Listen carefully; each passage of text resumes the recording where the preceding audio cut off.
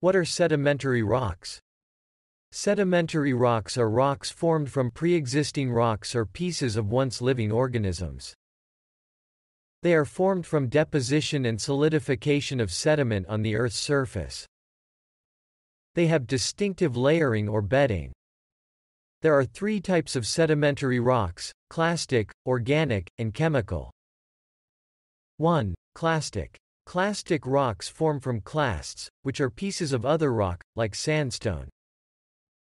2. Organic. They form from hard, biological materials such as plants, shells, and bones which are compressed into rock, for example, coal.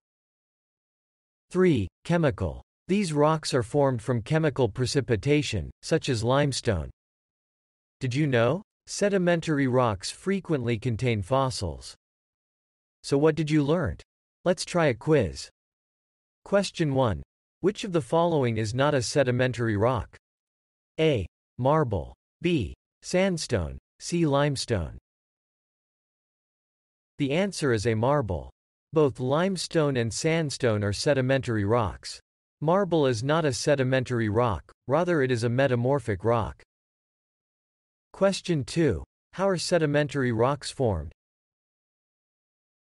It's correct. Sedimentary rocks are formed when suspended particles are deposited and become solidified on the Earth's surface. Question 3. Which type of sedimentary rock is formed from biological materials? A. Clastic. B. Organic. C. Chemical. The answer is B. Organic. Organic rocks, also known as biological rocks, are composed of biological materials that are compressed into rock. See you on next video.